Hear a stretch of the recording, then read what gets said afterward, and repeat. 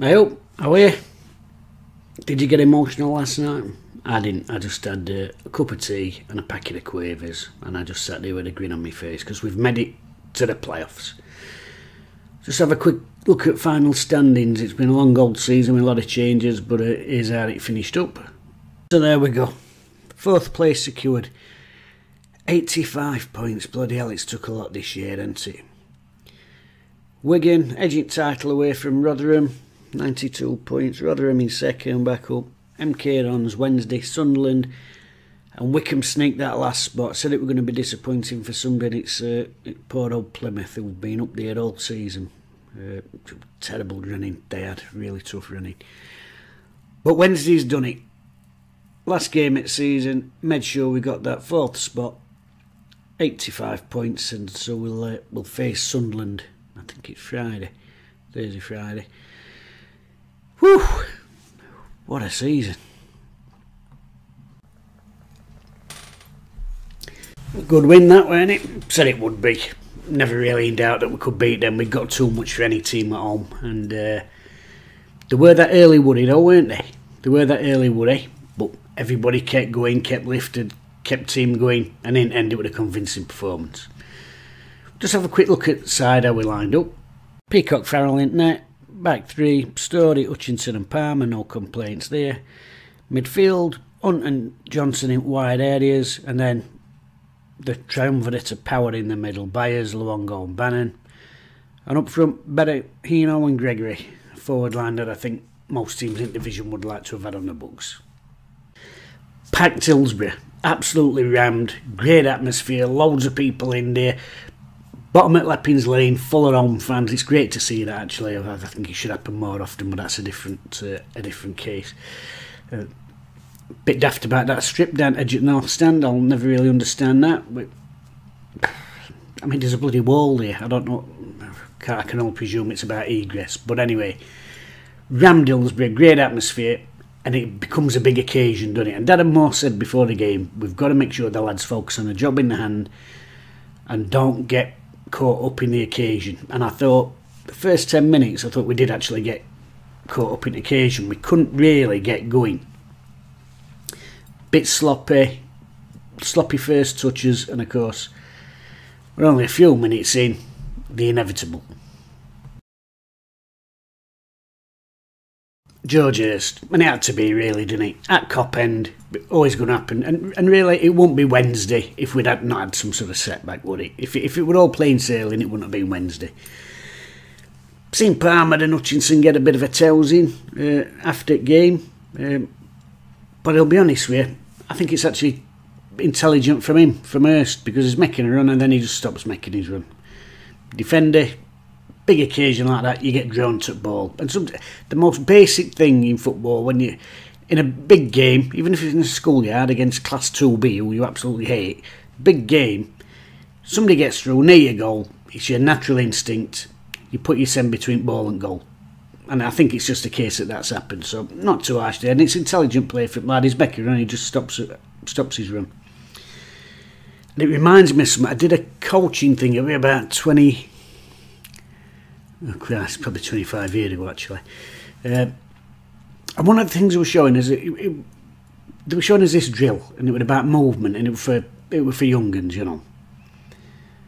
Run around and make space. No balls involved. Just run around and find a space, and this is over. How much, you know? Yeah. Anyway, this coach assassin or whatever they want to call him, he steps in. He says, "You've made a mistake here." I said, "Oh, what's up?" He went, "That kid there is not moving." But you know what young kids are like. There was one kid like that, catching flies. He said, what coaching's about is you've got to step in and tell people where they're going wrong. I said, yeah, but he's got more space than anybody else on pitch. You know, they were in this little square. He said, what do you mean? I said, well, everyone else is charging about. I said, he just stood there in acres of space. He went, no, but it's about running into space. I said, well, he's not having to run, he's just stood there, everyone's running away from him. Because the drill is find space, everyone's running away from him. To find their own space, he's wide open. No, you've got to step in and tell him he's not doing the right thing. I said, well, he's created space without having to do it. It was a very long week that they won't have it. Anyway, Hurst makes his run. stops his run, which creates the space for himself. And nice finish, he celebrates. I don't think he went over the top. One or two people going crackers. Bah, bah. He scored a goal at a packed Hillsborough. You would celebrate, wouldn't you? I'd celebrate, you know. I don't think he went over the top.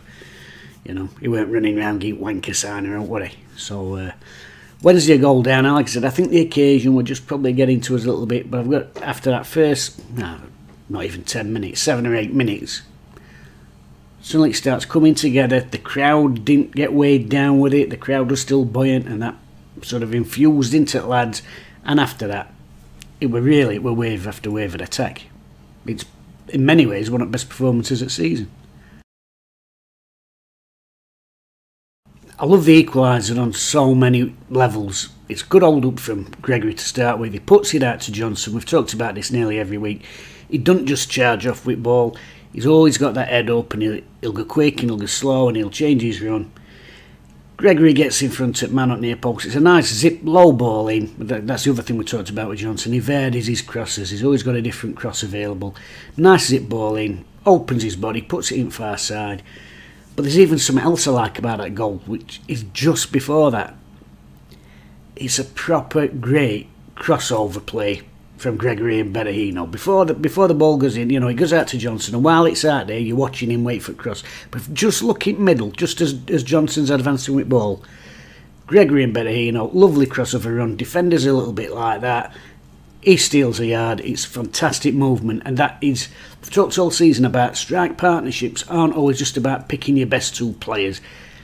What do they bring to each other? Do they work together? And that's just a lovely little crossover. And it's very basic, but it's amazing how many times you see teams at every level. Blood Christ, look at England for a 10-year window. You don't see these basic things applied a lot of the time. Great understanding, crossover, full defence, and it's a fantastic finish. And once Wednesday got that equaliser, you've got no doubt with the waves of attack that were coming that we get that second. Wednesday are enjoying themselves, that's the thing. The crowd are in a buoyant mood. The players are in a buoyant mood, and it lifts that confidence. You can see players, you can see shoulders filling out. And George Byers, he's just strutting about in there. You know, strutting about like Jan Mulby in his pump, but about 3.5 stone lighter. Just knocking ball about, get a bit of shoulder turning, little passes, big passes, always got head up, always looking.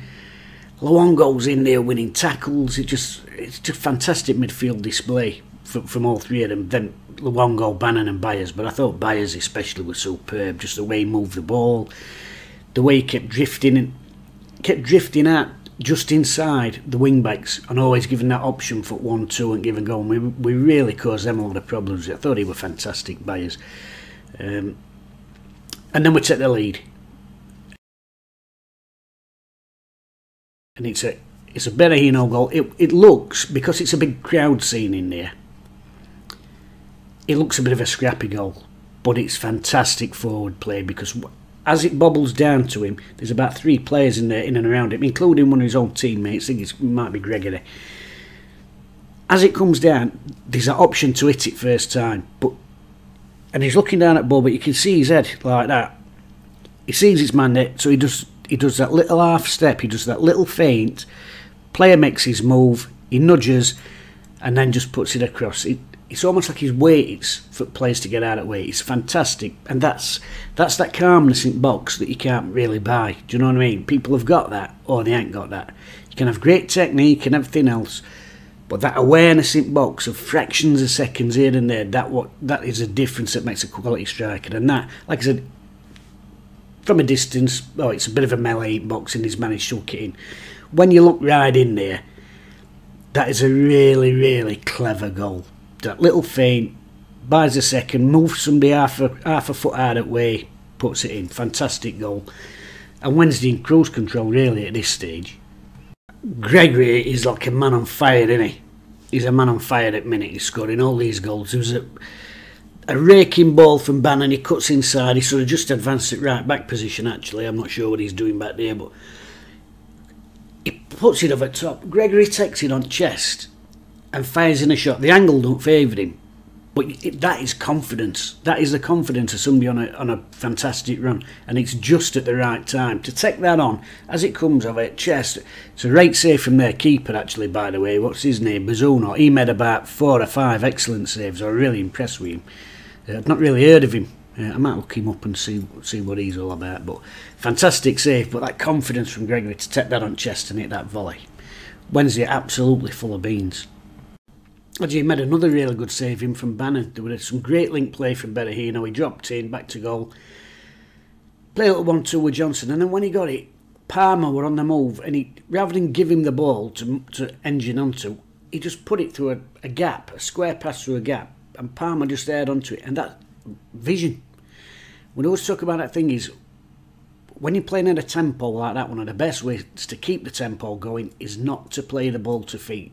It's to play it into the space in front. I'm not long ball. I'm not about long ball, but a little ball sideways on like that, and someone can steam onto it. So Palmer steams on. He's had a very good game, by the way, and he's got his critics every bloody week. God knows why.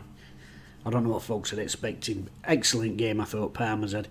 Drove on, cut back inside, showed a calmness you don't usually expect from defenders in box.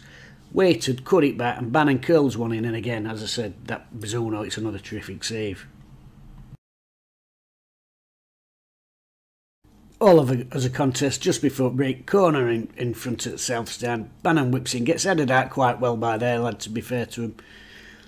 Hunt plays a little ball down towards corner flag, and George Byers just gets ball. He's just had a fantastic afternoon.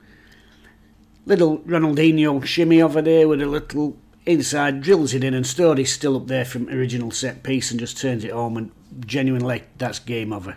That's game over at that stage. Fantastic goal Wednesday from a goal down. Heads could have dropped, occasion could have got to them, but no, they come back, they powered on, it's 3-1, and it's genuinely game over. Second half, Wednesday do what they haven't done a lot of times this season. It's just game management. They don't go mad. They don't go mad. Obviously, Johnson, Hunt still pushing on, but still trying to make things tick in midfield. We're still moving the ball around really well, but they don't go crackers with it. It's just they're controlling the play really. They have a couple of attacks. The lad comes on down left hand side for them, cuts inside, gets across in there. Lad's made a run round between front at centre half and clips one on edge at post, but really I thought there were few and far between them opportunities. Hurst were linking it quite nicely at times, but I didn't feel Wednesday were on any really unnecessary pressure. They weren't really trying to put a squeeze on us, which that's been a story of a lot of teams this season, hasn't it? They've sat off a bit and let us have ball. At 3-1 down, I thought that would have been surprising. The game really could have been put to bed. We got a little free kick when one of them did close down at right side. A little free kick, I think, with Hutchinson and Palmer. And honestly, Hutchinson stood with ball for about 20 seconds. It doesn't sound a lot, but in the scheme of a football match, that's a long time. Just stood there. Nobody goes to engage him at all. He's just like looking, and then he sees Gregory and he thinks, all right, so he just pings one. Gregory takes it down. Fantastic first touch. Mentioned it earlier, that confidence. Lob comes back off bar. I mean, it would have been a wonderful goal. In fact, I tell you what, it would have been one of them great goals where he scored that and turned around to Gafford and said, right, I've won game now. Let me have a sit down and a swing of Lucas here. Do you know what I mean? It would have been one of them lovely. Great strike, great confidence. See, I like them sort of chances. A lot of long ball. I know. Difference between long ball and long pass, isn't it? I mean, it's not an aimless hoof. He spotted him and thought, I can get him. Bang, one touch, lob. I love that. For all nice football in the world, I just get excited when it gets at our centre forward's feet anyway in the opposition box. I mean, that's a bit old fashioned, but so I am. That would have been great. Wednesday set the foot off gas a little bit, but they've got no need to go charging about. You know what I mean? There was a secured result from MK Dons, meant we knew we were there. So they take foot off gas a little bit. They get an opportunity. Hurst does a really nice turn. That's one thing I did notice with him. It did remind me of somebody. That little gap between defenders. I know we're playing with a back three, not a back four, but think about a back four, that little gap between centre half and full back. You can almost extend it the same way a back three. That little gap in between, that half turn, that quick half turn and shot. He just, yeah, he did one of them. Good save, Peacock Farrell. And actually, Peacock Farrell made it was an outstanding save from an header. It really were a fantastic save. And that's what I do like about him. I've said it. I think I said it in the last game. I think there was a similar issue. Is that when you're on top, when you're dominating a team, that's when it's hardest to be a goalkeeper. You know, when you sat there counting daisies, that's when you've actually got to be your most switched on for call to action. So I thought Peacock Farrell had a good game, even though over the 90 there weren't that much for him to particularly do. But when he were called on, I thought he went sharp and reactive. I thought he was really good. Panic stations when Baz goes down. Now I've got to be honest, I'm not just saying this, I would have had Baz off earlier because that's just who I am. I'm a worrying Yorkshireman, so I'd have been like, right, game is results in bag, you know. I mean, he'd have kicked off about coming off, no doubt about that. Game's in bag, result at MK, we know what's happening. Your best player and your centre forward, I'd have probably had them two off 20 minutes earlier. But that's just me, you know. And even playing Sunday League, I used to do it. Subbing strikers off when they were on an hat-trick. Come off, son, saving you for cup next week. Oh, you fat bastard. Don't worry about it, mate. Saving you for next week. You fat fucker, Jim, I hate you. Take a seat, son, put a jacket on. That's just how I am. Bit of a worrier. So I'd have probably had him off, but everyone's different, aren't they? And Bannon, let's be honest, he played nearly every game of the season. He's probably one of the fittest players on park. You know, I think what's probably done him is that lunatic 75, 80 yard sprint that he does. You know, talk about buoyancy. But when you're on top of things, you're winning a game, good atmospheric ground, you're full of beans, that sort of thing you can do. So, but anyway, Darren Moore did bring him off, made a couple of changes. Patterson had a great shot. Absolutely great shot, really got his foot round it. Another good save from their lad, whose name I must start pronouncing correctly because I keep saying Bizuno. I think it's Basuno. Anyway, the goalkeeper, another great save from him, really impressed with him from their lads. But game management Wednesday saw the game out, and then right at the end, bit of icing, bit of a cherry on top of cake, George Byers. Great goal. I love glancing headers, and if I love any headers, I've got to be honest with you. It'll be outlawed, I'm sure, before I'm dead and buried, but lovely ball. Glance right across keeper to the far side. I mean, that's what we used to tell you when you were a kid, weren't it? And it read into the corner. Fantastic. 4-1. Wednesday completely almond dry. Buoyant atmospheric ground. And everybody celebrating together. Man at match. I thought there's so many good performances. Thought keeper were really good when called on, because like I said, that's hardest thing to be sharp when you've not had that much to do. I thought they were all good. I thought Palmer were excellent. I know some people's blaming him for first goal and ball watching. I wouldn't particularly say we're ball watching. Like I said, I think that's natural instinct to put yourself between ball and goal, but slightly different. Other than that, I thought he was fantastic. But then I thought he were last week against Fleetwood.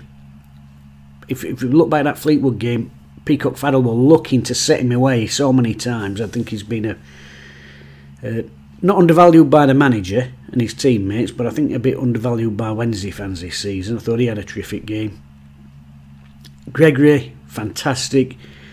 Just coming into form at the right time of the season. He looks absolutely full of sharpness, full of beans, taking things out. Like I said, that Cheston volley in first half, that take down and lob from Hutchinson pass. You only attempt them things from those sort of angles, those sort of distances when you're full of confidence, and he is at the minute. And you know what? I like the fact he's a Sheffield lad. I don't know why it gives me that connection. Yeah, I know he's one of them, but they're us, aren't they? We Sheffielders. I like the fact we've got a Sheffield lad leading line. I don't know why, but for some reason it means more to me. It does, you know. Not xenophobic, I don't like that, but I just like the fact we've got a Sheffield lad leading line, and it's brilliant. I got in yesterday, and then I was just checking on that, and there was just one fantastic photo, but I can't remember when I saw it. And it's just a rammed cop, and just Gregory walking across front of it, just looking up at it, and it just with number 9 on the back of his shirt. fantastic, brilliant. Sheffield had all them Wednesday fans in it, brilliant. Yeah, thought he was fantastic. Bannon his usual sin. But George Byers, like I said, the early games I saw him this season, I was a little bit critical. I thought he was a bit milky. And I know he'd not played a lot of football, and then he had that injury. But after he come back from that, I didn't think it took him long to get going at all. And he's quality on ball, he's calm, he's assured. And I tell you something else, I like his saluting goal celebration. I do. That shouldn't be a reason to like a player. Not when you get to my age. Maybe if you were 10, I'd be like, Dad, I like the way he always does that when he celebrates. You'd be like, yeah, great son, yeah. You idiot. At my age, that shouldn't be something that I see and go, yeah, and put a big daft grin on my face. But it does. I right like his saluting celebration. Not as much as I like the way he moves the ball. Just so intelligent. He's always available. And he's got that vital thing which we'll probably need in playoffs maybe, because I think there'll be tight games. That ability to arrive in box. Love it. Probably, I think he's the only one who's really... Baz has scored some goals this season, but I think Byers doing that is probably the first time since Kieran Lee was in his last full fit season. I think he's the first player since then who's really done that on a regular basis, and apparently he wasn't a regular goal scorer at Swansea or whatever, but he's really, I thought he was fantastic. So yeah, love Gregory, fantastic, proper centre forwards performance, brimming with confidence, and he's a Sheffield lad. Liam Palmer I thought was excellent as well, but I would just edgy it, I'd just give it to George Byers, not just because he was excellent all afternoon, but he's capped it off with a headed goal, and I love headers. But also that little bit of footwork when he set Story's goal up, that little Ronaldinho double shoulder drop. So, yeah, George Byers man at match. God, what a season it's been. I mean, it's done now for most of the teams, apart from us in playoffs. But top of that table, right till last day. Unbelievable. I feel a bit for Plymouth. I saw results coming in, and I've got to be honest, I do feel a bit for Plymouth because they've been thereabouts all season. They lose the manager halfway through. They had a bit of a wobble. Then they come back. They're still up there. They've been thereabouts all year, and they've just got a horrific running. And that's sometimes just where luck, the way cards are stacked in it. So I feel a bit for Plymouth fans. But Wednesday, in there. That's all that matters.